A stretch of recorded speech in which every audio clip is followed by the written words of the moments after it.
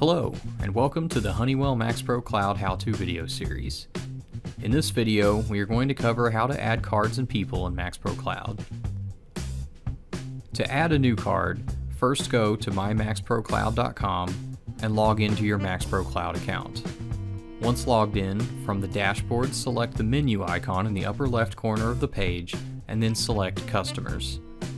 Select the desired customer and then select the View Overview link at the top to open that page.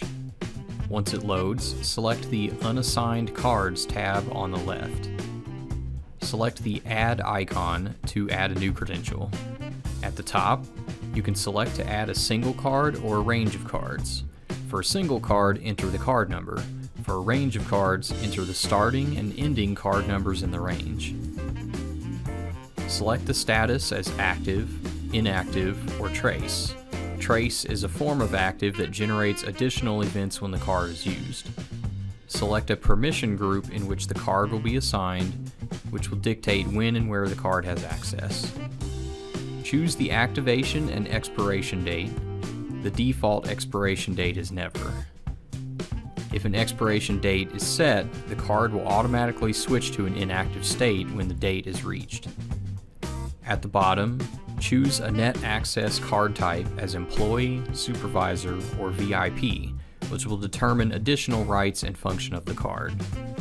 If you wish to limit the card to a specific number of uses, check the box for this option and specify maximum number of uses up to 255. When complete, select either Save to save the card, or select Save and add another if you wish to save the current card information and continue to enroll another card. Now that a card has been added, it can be assigned to a person, but a person must be created first. While still on the Customer Account page, select the People tab on the left and then select Add People to open the New Person window. Enter the information here for the person, select their status as active or inactive, and an employee type. You may also upload an image for them here if desired.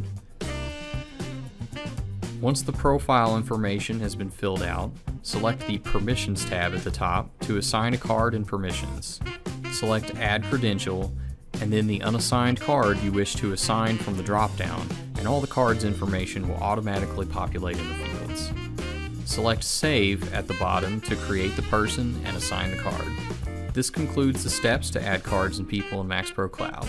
Remember that the Maxpro Cloud Web Help Configuration Guide provides a wealth of information and additional step-by-step instructions. It can easily be accessed from any page in Maxpro Cloud by selecting the question mark icon in the upper right corner of the screen and selecting Help.